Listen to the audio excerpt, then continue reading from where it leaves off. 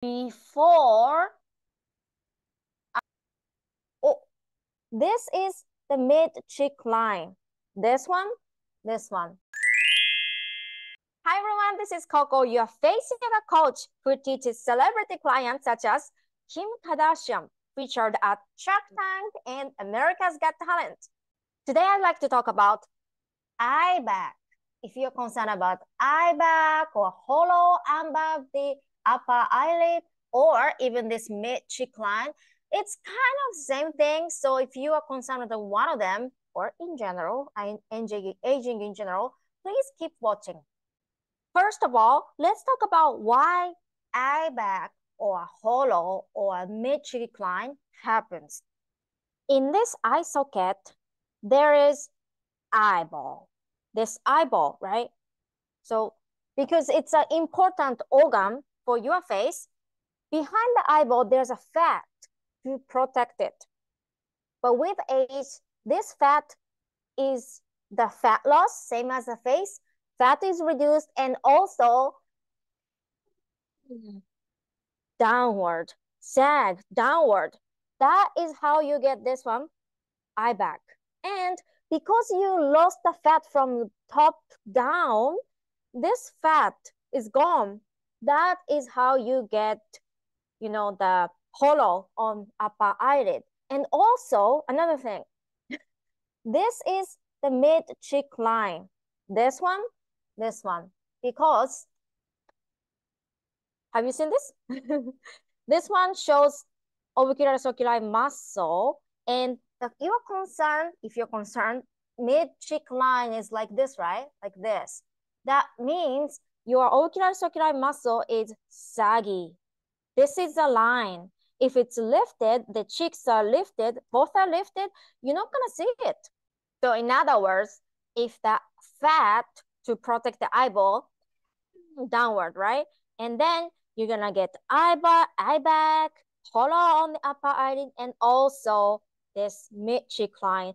Three things happen, maybe even more. Actually, even more because the eye muscle is lifting up the cheek muscle because you see it's connected, right?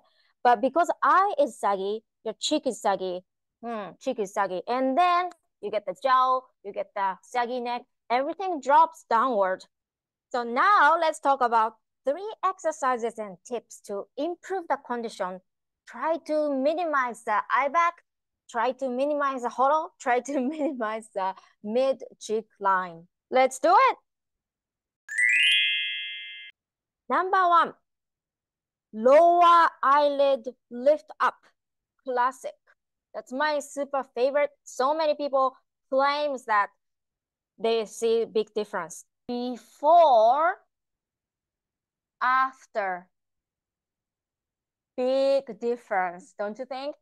It almost like a triple eyelid to double eyelid. Eyes more saggier and more up and defined. In fact, this is a good thing.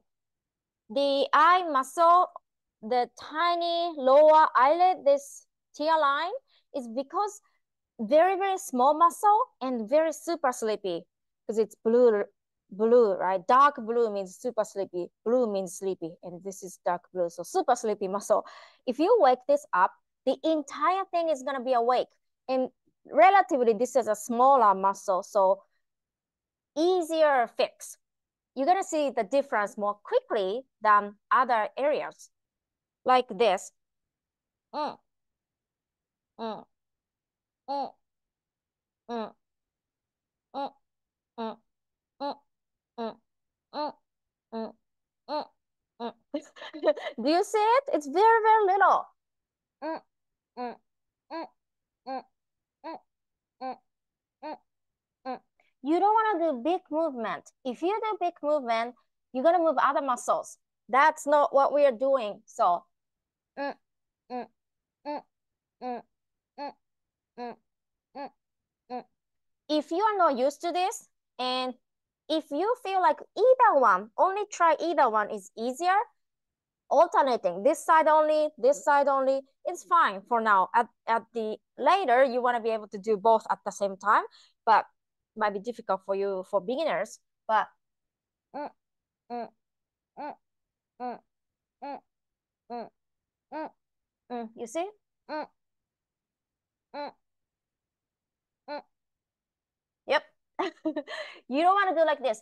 Mm, mm, mm, mm, like I'm using upper eyelid. That's not what we are doing. It's difficult though, because this is a round donut ring. It's connected, but we are trying to move only lower eyelid, this tear line. Yep. And also another common mistake is mm, mm, mm, mm, like my mouth is moving, my cheeks are moving, or something like that. You don't want to kind of separate other muscles, although it's difficult. You want to engage only this tear through lower eyelid, not this big one, but this tiny one. Another tip, you want to do tongue posture. If you don't know what mewing tongue posture is, please check our videos, Mewing 101. That's a super basic. But the reason why you want to do this tongue posture in good face, resting face, when you do this exercise is you want to have good foundation. This is very, very tiny movement, right?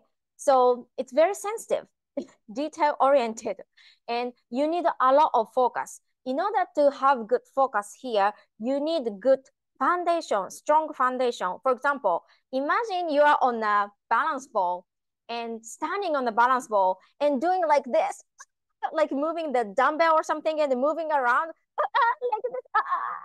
If the balance ball is moving around, it's hard to focus this movement, right? It's the same thing. That's why it's good to have stable foundation on the eye, and we are doing this muscle. So we want to have stable yellow maxilla bone. In order to do that, tongue needs to stabilize too. Now let's everyone together 10 times, 10 repetition. You can only do this only like 10 repetition per day or even more, but quality matters than quantity. So even if you just only 10 times when you, I don't know, skincare or makeup or something, you do it, it's super effective. Unlike body, facial muscles that do not need a lot of workout. The strategy is more important. So let's everyone do tongue up, teeth apart, close your mouth if you can, so that you can nose breathing and focus. And then 1, 2, 3, 4, 5, 6, 7,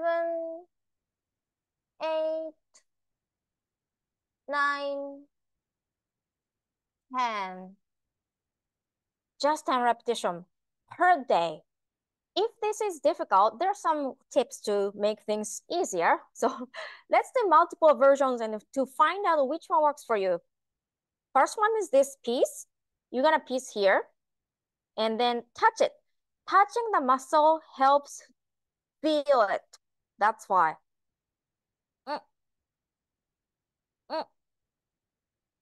3, 4, 5. And you can do 10 times. Or another one is look down. Look down. This is actually my favorite because when I look down, I can, do you see the blurry nose? And then when you look, when you lift up the lower eyelid, don't you see a little bit like blurry, I don't know, like eyebrow, no, eyelash or some kind of stuff moving, cheek moving, don't you see it? Not the cheek, but the, yeah, I definitely feel some black stuff, which is eyelash. If you see it, it's easier, maybe.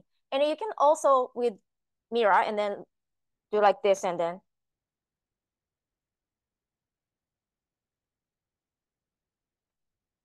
You can see it as well.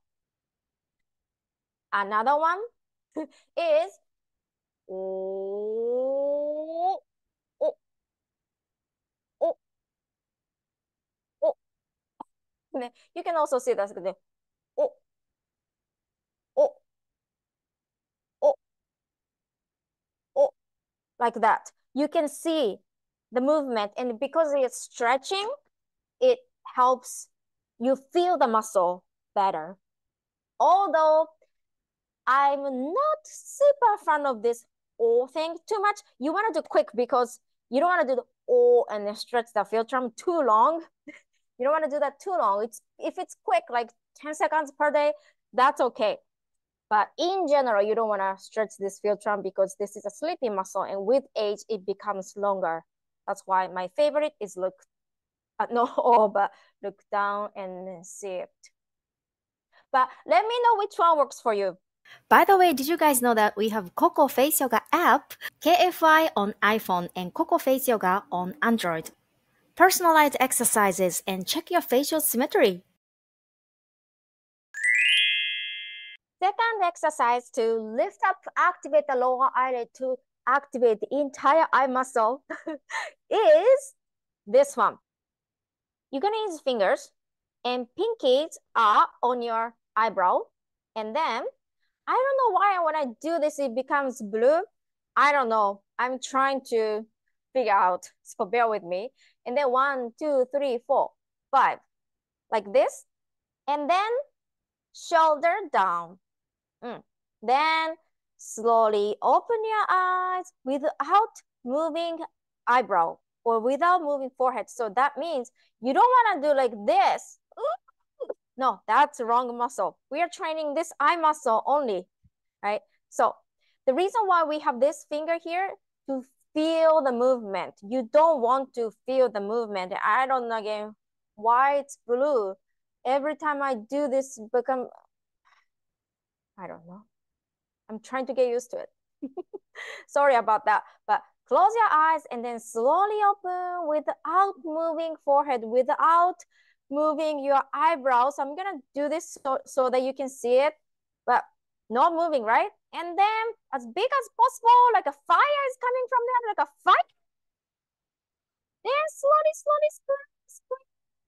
Almost close. You guys keep placing your finger here though. Not placing.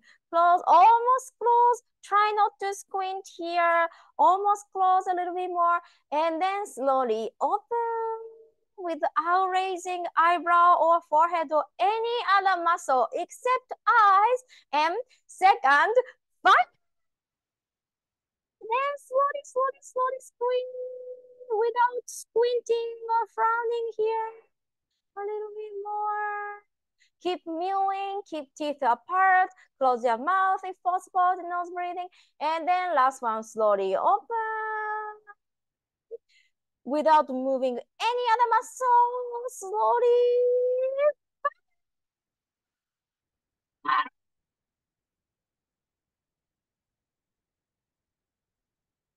A lot of focus is needed. So when you release it, if you feel this fatigue, you did a good job. During the exercise, did your eyebrow try to lift up or not? Let me know if it was easy for you not to move your forehead, and then you don't have to use a finger. You don't have to use a hand. But it's good to check with mirror though, so that make sure that it's not moving. Yep. This one helps the pinky is on your eyebrow, right? Because otherwise it try to lift up. So this is stopping. Pinkies are stopping it. So helping not to move. But if you are more advanced level and you don't have to, you can do this without finger. And then just like this, open and then squeeze. And slowly open. Fine. Then you repeat this 3 repetitions. Only 3 repetitions per day. Only 3 repetitions. It's, again, facial muscles, body muscles, so different. The purpose of the facial muscle is to create facial expression and some function, like eating, yawning, or speaking, or those things. It does not need a lot of exercise. It's just strategy. If you follow me, it's gonna be fine. Just to keep you guys motivated, see before, after. She's my friend, Laura. And when she's smiling, it was like this squinty eyes. But now this smile is much more vivid. More eyes are defined, way bigger. Looks cute, right? Mouth breathing, and I wanted to improve that. And using Koko's tape really helped that too. It helped me to focus and retrain myself so I could nasal breathe, which is what I want to do. You have to nasal breathe. And doing the facial exercises with the tool helped strengthen the muscles back to where they need to be in order so I can transition back to appropriate nasal breathing. And this helped me a lot to do. And some nights it will fall off, and that's okay. And I knew that I'm still working, it's a process. This is not a quick fix, so it is a process to get there. But it certainly does help, and it can help you engage. It helps you know what you're doing at night, so very helpful. Facial exercise to reduce eye bag and hollow and reduce the mid-cheek line. Number 3, actually it's not exercise, it's a habit. Even if you do a lot of exercises, if you keep doing bad face posture, you're not gonna see good result. To me, exercise is to master the blue and red so that you guys can, including myself, we can use the facial muscles in better ways for daily facial expression and functions, right? So just doing exercise is not good. Nope, nope, no, no, no, no, no, no, no. And bad habit that you might be doing is that when you are surprised, or when you, not just surprised, when you're surprised, that's okay, because you're surprised. When you're surprised, if you're surprised like, that doesn't look like surprise, right? So you want to express your face and then raising, it's okay, because I'm not gonna get surprised so many times. How many times do you get surprised per day? I don't know, 1 time, twice, or something, right? I don't know, depends on the person, but I don't get surprised that many times, so I don't have to use this. I don't have to do this. But so many people doing this unnecessarily. In my opinion, I see, because of this job thing, face yoga, I have a occupational habit to check people's facial expression all the time on TV or regular people in person or anything. And I noticed that lots of people do things unnecessarily, because every time you do this, you are using this muscle and eye muscle become weak. The more you use forehead muscle upward, then eye muscle become weak, and then saggy, right? Because with age, forehead muscle become more stronger, and we depend on this muscle too much, and then the other one, it's a set, become weaker. In other words, if you train this and use this muscle more, you do not have to depend on forehead. This is a muscle memory. In closing the lines, all that. But you don't have to do this so many times. Another thing, makeup or anything. Every time you touch your face like this, I notice so many times people, every time they touch their face, it's a human nature, human something. They do this. You guys do this probably. Makeup, might be doing it. You can do this like this. You can do this. You don't have to do this. You can just do it like this, because if you do like this and I'm doing makeup, it's kind of weird because the position is wrong. I mean, it's not wrong, but it's a different position than regular facial resting face, right? So makeup will be messed up. So it's better to do the resting face and then do makeup. And another thing is that, I can talk this forever, but every time you do this, if you keep doing it, it's not just building this unnecessary muscle, but also stretching the eye, upper eyelid. You know, with age, upper eyelid starts saggy, and then make triple eyelid or some wrinkle kind of thing happens, because you might be doing like this thing and then stretching this skin too much, too many times. Yep. So it's good to be, in addition to the exercise, please, in addition to the 2 exercises, the previous one, please Try not to do this thing. You can live without doing that. I'm already doing so many times for this purpose of the video, so I'm not gonna do anymore because I don't want to have this bad habit. When I was late 20s, I'm 44 years old as of now, and I noticed that if I keep doing it, I'm gonna cause wrinkles. And at that time, I didn't know about this relationship with the eye. At that time, I didn't know because I was 20 something. But it was good idea that I stopped this so that I don't have to depend on the Botox, and I don't have to worry about this saggy eye too. Yeah? Another side effect from doing I don't want to do this anymore is that the corrugator muscle becomes so strong, and then you're gonna have some kind of you want to have a smooth eye forehead in general, but you might get like here, not this smooth, and again it's blue again, so annoying. I'm so sorry about that. I'm still trying the new camera, but you're gonna get like this muscle, macho eyebrow will show up because you're activating this one too. Yeah, this corrugator.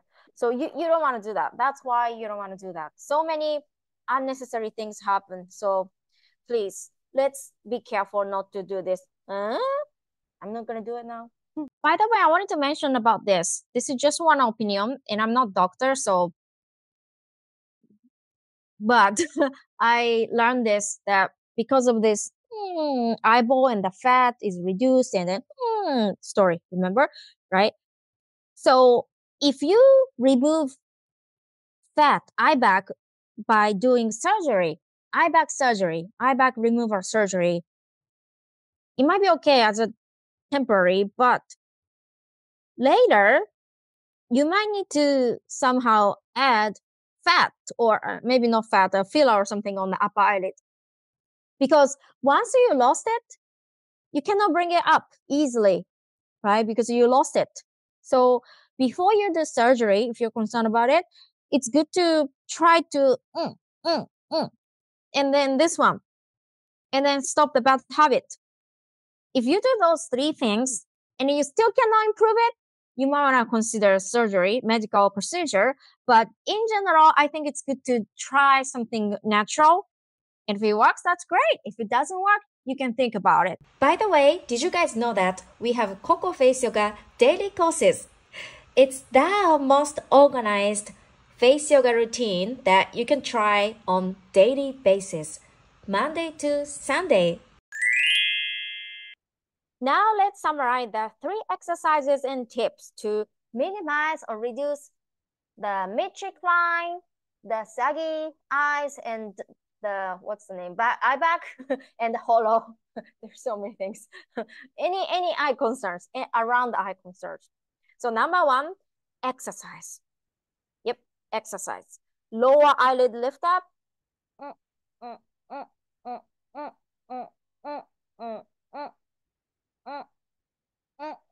Yep, slightly moves a little bit, but not like no, only lower eyelid.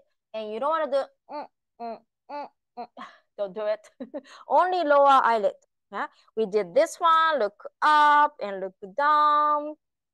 When you look up, you don't use this like this. Thing, or look down.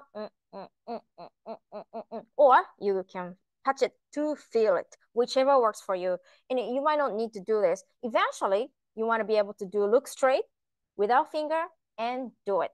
And remember to MEWING, teeth apart, mouth closure, seal the mouth, lips, good resting face, and do it. And second exercise is this one.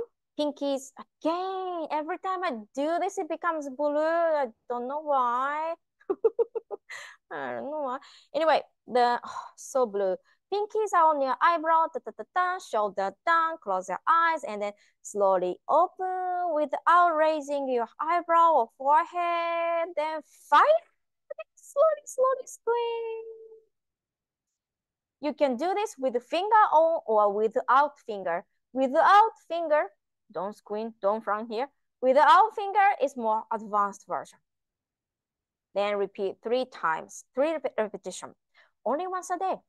And third one is habit.